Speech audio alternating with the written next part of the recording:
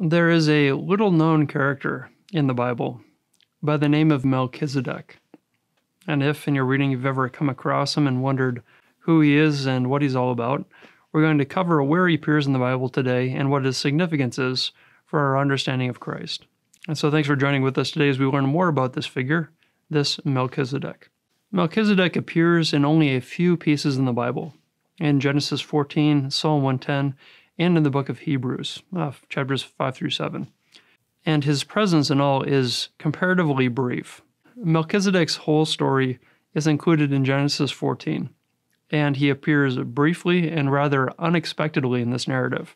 Here, Abram has moved to the Promised Land, and after he arrives, there is a battle that takes place between a couple sets of kings. During this battle, his nephew Lot is taken prisoner, and Abram, notified of this, goes in pursuit. He rallies his men, and they go and at night surprise the king who has taken them prisoner, and is able to drive them off and recover Lot, his people, and all the property that was taken here in this battle. Abram returns home, and he is greeted by a couple kings. The king of Sodom, who was one of the kings that was defeated in this battle, and in whose land Lot was living, and also by the king of Salem, Melchizedek. The whole of the story is here in Genesis 14, beginning at verse 17. After Abram's return from the defeat of Chedorlaomer and the kings who were with him, the king of Sodom went out to meet him at the valley of Shaveh, that is, the king's valley. And Melchizedek, king of Salem, brought out bread and wine. He was priest of God Most High. And he blessed Abram and said, Blessed be Abram of God Most High, maker of heaven and earth. And blessed be God Most High, who has delivered your enemies into your hand. And Abram gave him a tenth of everything. And that's it. That's the whole of the story of Melchizedek's life included in the Bible.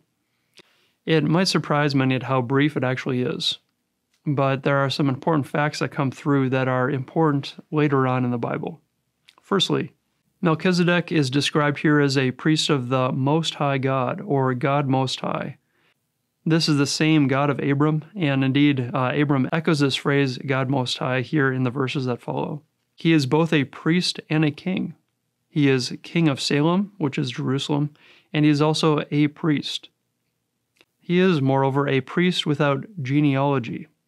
Unlike most figures in the book of Genesis, Melchizedek appears on the scene without any reference to his genealogy. Genealogy is very important in this book and throughout the Old Testament. And it's notable, if not striking, that Melchizedek appears without any reference to his lineage, whom he comes from, or regarding how long he lived and when he died. Melchizedek, moreover, brings out bread and wine to greet Abram. He blesses Abram after his victory, and Abram tithes him. That is, he gives Melchizedek a tenth of his possessions. And importantly, Melchizedek has a significant name and title. His name is Melchizedek, which means technically Melchizedek, or King of Righteousness. Moreover, he is King of Salem. Salem, Shalom, is peace. And so he is both King of Righteousness by name and King of Peace by position. This also will be important later, as we'll find out. The second reference in the Old Testament is also very brief. It comes up in Psalm 110, where the psalmist, here David, writes, The Lord has sworn and will not change his mind. You are a priest forever, after the order of Melchizedek. This Psalm 110 is notable in being the most quoted chapter of the Old Testament by the New Testament. It's regarded as a prophetic coronation psalm referring to the Messiah, and in this it acclaims the Messiah as being both a king, victorious and mighty king, and here in this verse also a priest. It includes, importantly, that this priest is established by God's command. The Lord has sworn and will not change his mind. It is made directly by God. This is also sealed with an oath. It says the Lord has sworn. This one who is made a priest is a priest after the order or type or form of Melchizedek, whom we encountered in Genesis 14. And lastly, this priest is to be a priest forever, eternally, after this order. So here in the Old Testament, we have two references. We have the story of Melchizedek in Genesis 14, and then a prophetic expectation detailed here in Psalm 110, pointing to a future king priest, which the New Testament takes as the Messiah. These are the two Old Testament sources we have for Melchizedek. However, Melchizedek also appears in other literature of the time. Many Jewish commentaries regard Melchizedek as Shem, the son of Noah, and is simply existing by this other name, Melchizedek. Philo of Alexandria regards Melchizedek as an allegorical figure representing reason, or the logos, that as a righteous and peaceful king governs a person favorably.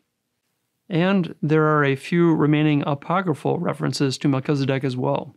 He turns up in the Nag Hammadi manuscripts, where he is regarded as the Holy One, the High Priest. He is a true image of the true High Priest of God Most High.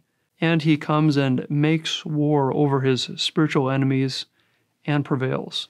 Melchizedek appears also in the apocryphal Birth of Melchizedek, connected to 2nd Enoch, where he is born by miraculous means, emerges as a fully formed adult with priestly garments from his birth, and God, appointing him to be his most high priest, saves him from the flood by sending him off to the paradise of Edom through the work of the archangel Gabriel, and keeps him safe until the waters of the flood subside.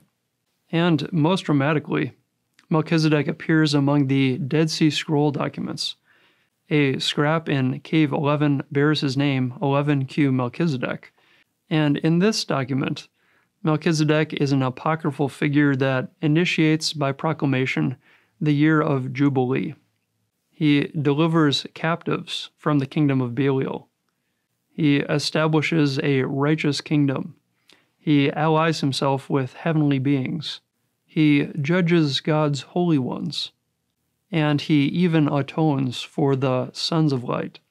In this regard, Melchizedek is almost a messianic figure, as described in these Dead Sea Scrolls. And if you'd like to find out more about these documents, we just did a series about them, and the links are in the description below. As seen in these documents, a good number of legends of fantastic stories developed around this figure of Melchizedek, as he appears relatively briefly, mysteriously, and is given little definition by the Old Testament scriptures. For these same reasons, Melchizedek appears in esoteric modern texts as well. Melchizedek appears with some frequency in New Age literature, with expanded reflection on this order of Melchizedek, positioning him in a variety of ways, but oftentimes as a divine celestial being or even as coming from another world. And the Melchizedek priesthood also plays an important role in the Mormon Church, where it is a central concept in LDS spirituality and in church governance. Because of Melchizedek's lack of definition in the Old Testament, his story lends itself to speculation and imagination, and for this reason we find him as presented in a wide variety of ways in spiritual texts, both ancient and modern. The importance and purpose of Melchizedek's appearances in the Old Testament, however, come into focus in the New Testament book of Hebrews. Here, Melchizedek is named more than anywhere else in the Bible, mentioned 8 times, and the chief reflection on his person and function is in the 7th chapter here in the book of Hebrews. He helps answer our questions about Jesus' atonement, his sacrifice on our behalf, how he, as the tribe of Judah and not of Levi, could firstly be a priest, and secondly, offer a sacrifice of any significance. This treatment in Hebrews 7 helps us to more fully understand the atonement, how our sins are forgiven by what Christ has done for us. Without going through line by line the whole text of Hebrews 7, which I encourage you to check out yourself, the author of this letter makes these points. Melchizedek is by name King of Righteousness and by title King of Peace. Christ, of course, is hailed as King and is named in Isaiah 9 as Prince of Peace. Elsewhere in the Scriptures, righteousness and peace go side by side. Melchizedek has no genealogy, no father, mother, beginning or end, and he is thereby a priest forever. As mentioned, he is an eternal priest. As Psalm 10 states, you are a priest forever, after the order of Melchizedek. While Jesus is of the tribe of Judah, Jesus is made a priest not by genealogy, but by his eternal life. This is important, as Jesus was of the tribe of Judah, descended from the family of David, and there is no mention in the Mosaic law of priests coming through the tribe of Judah. Instead, the priests were all to come from the tribe of Levi, through the family of Aaron. There is this one exception, however, found in Genesis 14, of the priest of Melchizedek, established not by genealogy, but established apart. This separate priesthood is also greater than the priesthood of Levi.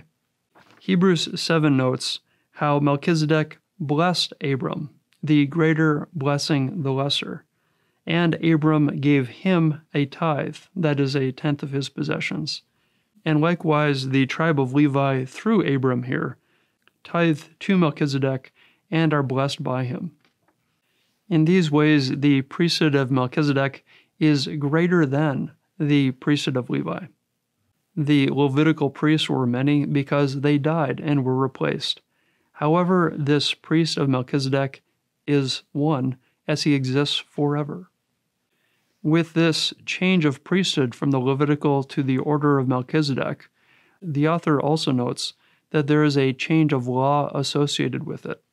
For the law governed the Levitical priesthood, and the Levitical priests lived, taught, and upheld this Mosaic law. However, this priest of the order of Melchizedek exists apart from this priesthood and the law that establishes it. And so with this change, there is a change of the law as well.